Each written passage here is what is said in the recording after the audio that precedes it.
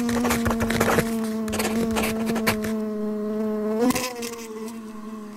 little ones, welcome to the class. Today let's learn the next swar.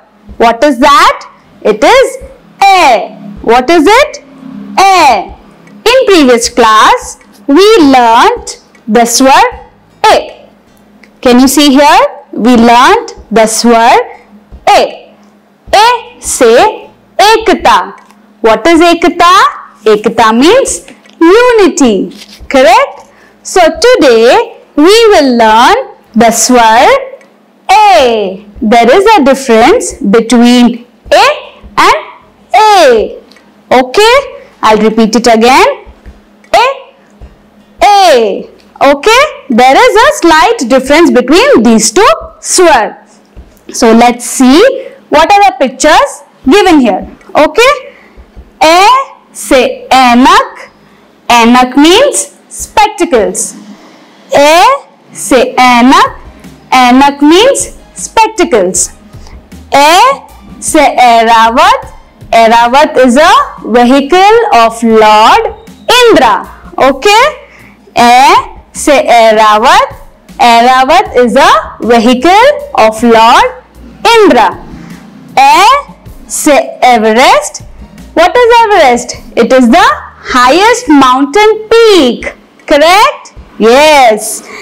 A say anak means spectacles. A say Airavat.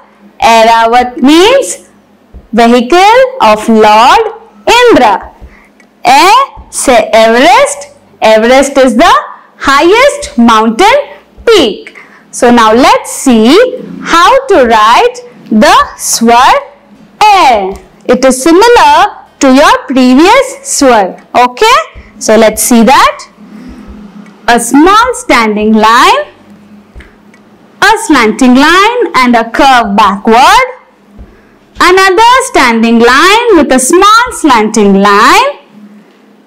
We will put the sleeping line and from top we will put a tail. Can you see here? This is the swar A. Okay?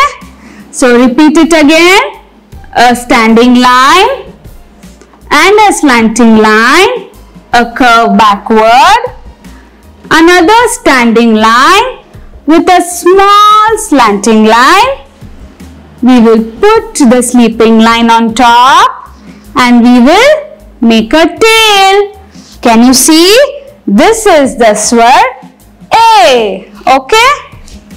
Let's do it again. Standing line, a slanting line and a curve backward. Another standing line, then a slanting line. Let's draw a sleeping line. Then we make a tail on the top.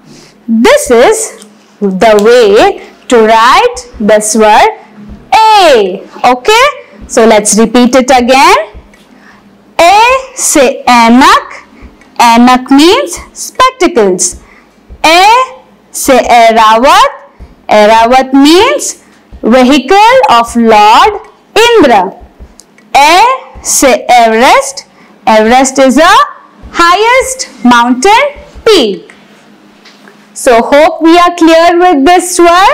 See you all in the next class. Bye.